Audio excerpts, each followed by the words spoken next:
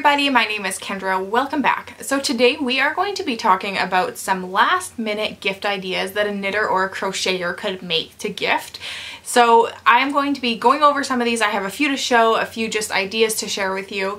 And if you have any more ideas of things that you can put together pretty quickly that might be useful to other makers, then leave them down below. So I'm not going to be going over kind of the usual suspects. And by that I mean like hats, scarves, cowls, sweaters. All of those are great options if you have the time. All of these things are going to be smaller. Things that can get put together fairly quickly if you either need a lot of them or need them last minute. So first up is a headband. Again, this is not a huge departure from a hat, but really a simple headband like this doesn't take a lot of time or yarn, especially because they look really good in like a bulky weight or a chunky weight yarn. This one was gifted to me. And it's so soft, and if you want to splurge a little on nicer yarns or things like that, there's lots of options, or more complicated cable patterns. Also, I'm going to do my best to link a few ideas down below if you want a place to get started, but really a simple Ravelry search will bring up a whole bunch of headbands. These are for warmth, not necessarily just for like everyday hold your hair back headbands. But yeah, I think there's a lot you could do with a simple headband that would not take a lot of time. Next is a Christmas ornament. There are tons of patterns again about this. I made a few simple little baby socks using some leftover sock yarn. However, I've seen so many cute like snowflake patterns, gnome patterns. Those seem to be really popular this year. Snowmen, different sorts of knitted animal, things like that that you could hang on your tree or have a larger one as another Christmas decoration. Number 3 is dishcloths. I really enjoy making dishcloths as a quick kind of in-between project where you can just pick a color and knit something really quick and have it finished. I think it makes a really nice gift to either gift, you know, a pair together, or you could also, next up, make some scrubbies to go with it. So even though I make these, I still like receiving these. I think it's such a neat gift to get, say, like 2 dishcloths and a scrubby, and I think they're really useful for a lot of people. Another item to knit or really crochet I think would shine here are some little baskets.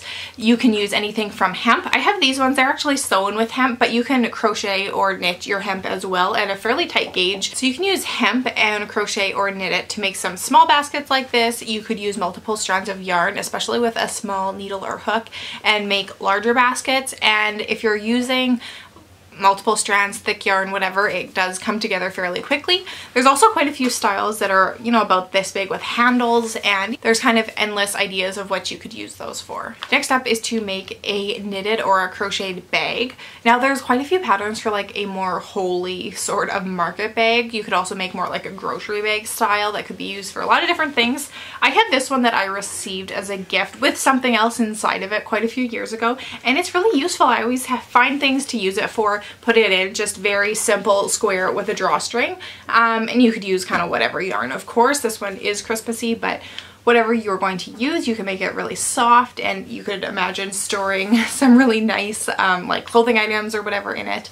But just little homemade bags is a nice touch as well. Also along that line would be to make like a zipper pouch where you would knit or crochet the fabric and then just sew the zipper in and fold it in half and have a really simple design. I have done that before, but I don't have any on hand right now.